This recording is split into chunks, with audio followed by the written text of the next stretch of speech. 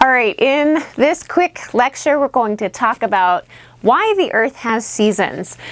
So the Earth has seasons because it moves around the sun, it orbits around the sun, and it sits tilted on its axis. So how does that work? We're going to put our sun right here in the middle, and we're going to draw the Earth's orbit kind of looking down if we were to be floating above our solar system. And what we find out is that our Earth has a slightly elliptical orbit. And I'm going to kind of make it a little bit more obvious. So we can see that we're at times closer to the sun and farther away. Now what's really interesting, as the Earth is moving around, it has these four positions that become very, very important. And these are the positions that we find our solstices and our equinoxes, and they mark the passage of our seasons as the Earth goes around the sun. Now what's a common misconception is that we often think in the northern hemisphere we experience summer when we're closest to the sun, and that's not true. So when we are closest to the sun, this is when we experience the northern hemisphere winter. Excuse me. Yeah, winter. And when we are farther from the sun, this is our northern hemisphere summer. So our seasons are not related to how close or how far we are from the sun. And in reality, this ellipse that I've drawn out is actually almost a circle, but just not quite. So what's really happening? When we look at the Earth, it sits tilted on its axis. So what does that mean? If you were to draw a line, and if my Earth were round, let me try that again. See if I can draw. Okay. Okay, so if we were to draw a vertical line, what we find out is that our Earth is tilted on its axis at 23.5 degrees. So it's 23.5 degrees off from normal. And that tilt changes the amount of incoming solar radiation that hits the surface of the Earth at different times of the year. And it's those changes in the incoming solar radiation that gives us our seasonal variations on Earth. So we're going to look at what's happening in these four different positions to understand what's going on with our seasons. Now in this first scenario, what's happening when we have the northern hemisphere's winter is that the Earth is actually tilted away from the sun. The northern hemisphere is. So we can kind of draw that down like this. So it looks just like this picture right here. So what's happening? Let's see if I can find a color to be our solar radiation coming in from the sun. It kind of comes in, and we're going to just draw it, hitting all these points, okay? And it's reaching all that surface, so it can't go beyond this point because that's tilted away from the sun. And we find out that more of, let's see, we'll draw our equator. Okay, we have more incoming solar radiation in the southern hemisphere. So this is their summertime. And in the northern hemisphere, we have less incoming solar radiation. It's spread out more over this surface. And we have longer nights and shorter days. So we have shorter days.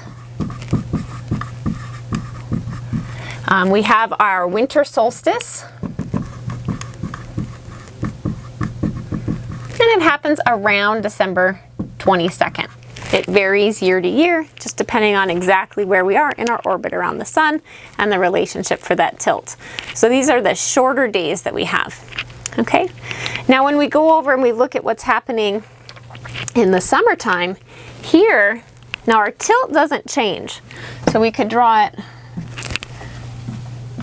like this for each position. So we're moving in our orbit around. Okay, but the tilt always stays the same. So it's like the Earth is just spinning at this angle as it goes around the sun. When we get over to our summertime position, I'm going to draw that in and put a vertical. and our belt for our equator. So that's 0 degrees, the equator. This would be 90 degrees north, the North Pole. Now when the sunlight is coming in this direction,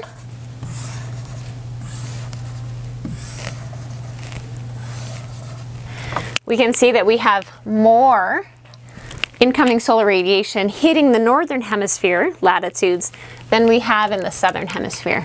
So this is when we have our northern hemisphere summer. This is our summer solstice.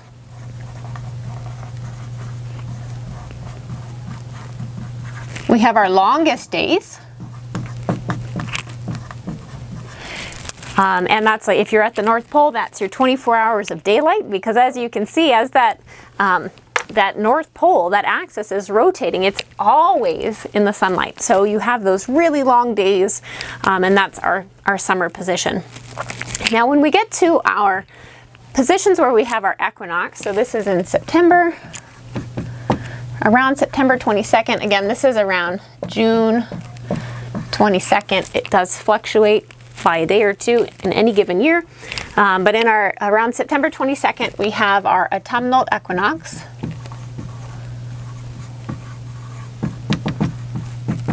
Okay, and then here around March 22nd, we have our spring equinox. And this is when we have 12 hours of sun at all latitudes, and that's in both places, so 12 hours of sun. And the question is, how is that happening? Well, if we just go and we look at this, now remember, the sun, we're kind of floating above the solar system, so this was that direction of the solar radiation. Maybe I'll write it in red so you can relate it to this sideways drawing that we had here. Okay, so it's kind of sending it out. At this point, when we look at it, now this is in the side view. So now we have to imagine that the sun would be shining directly on our Earth. And as it does that, it's going in towards the board. The overhead sunlight, overhead, where the sun is overhead at noon, is right at the equator. Okay, and so that means as we spin around in this direction, we're kind of rotating around on our axis.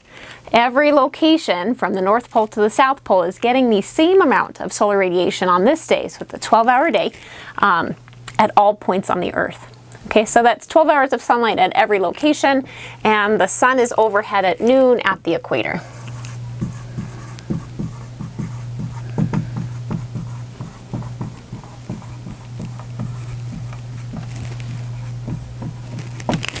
Now, at this location, the sun is overhead at noon at 23.5 degrees south latitude, and on June 22nd, it's directly overhead at 23.5 degrees north latitude. And so that kind of tells you how the sun would look like as it rises and sets at different times of the year and relates to the Earth seasons.